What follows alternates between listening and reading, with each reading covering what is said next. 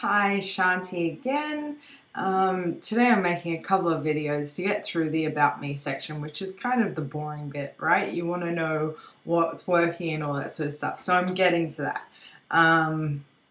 Or at least I want to tell you about what's working because that's the exciting bit. Anyway, so one of the other things that I've struggled with a lot is having eczema.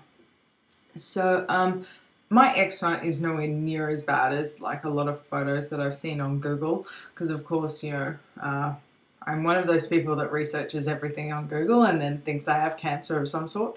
But I've stopped that. I really try to stop that. Anyway, so eczema.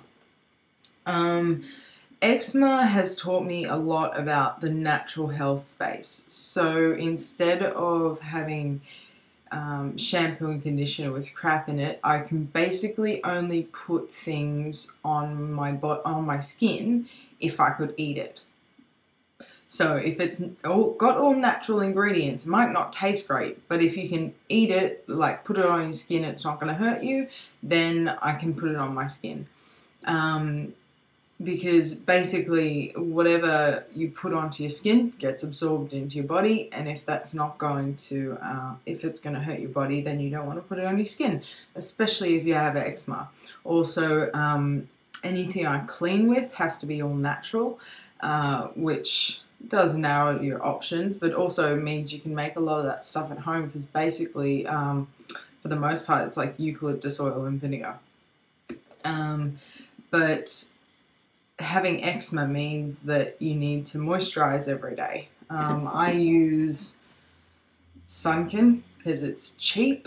It's like 20 bucks a bottle, and that lasts me about a month. But I get eczema in lots of random places. So when I'm overseas in Cambodia or Southeast Asia, it goes over my whole arm, which actually can get really itchy and painful. At the moment I have a concentrated area just there, and that's really itchy. I think that's more because of the change in weather. Another thing that can cause it, well, it's basically a change in weather, heat, stress, eating too much of one food, eating too much of citrus foods. Yeah, basically anything that my skin doesn't like, it'll show immediately pretty much. If you drink too much alcohol in one sitting, that can affect it. Also, because typically I don't drink that much on a regular basis. So if I go for a week of maybe I have a couple of drinks a night and then a big one on Saturday night, my skin shows it and it itches and it's terrible. Another reason why I'm not really drinking much at the moment. So yeah, having eczema has been a bit of a constraint in terms of what I can do. Quite often, if it's really hot and I'm trying to exercise a lot, then my eczema will flare up, because obviously my skin's telling me I'm sick of sweating, and it basically goes, either I'm going to aggravate you more or you need to calm down your exercise. Basically, the sweat irritates the skin. Also, during my I Quit Sugar detox, that has really flared my skin up a bit, because, getting some stuff out of my system. Any kind of detox, really. Yeah, so having eczema is obviously like not a death sentence for me or anything like that. It's more of an inconvenience. Sometimes it can get really painful, especially if I'm in Asia and there's a lot of MSG in the food and I'm not careful about the MSG in the food. That can get terrible, really, really bad.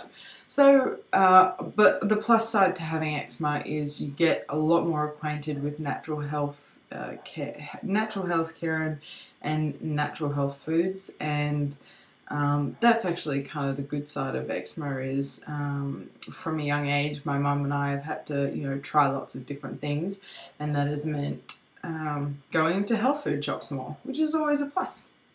So yeah, just a quick one today about having eczema and what that's meant for me on this journey. Okay, bye.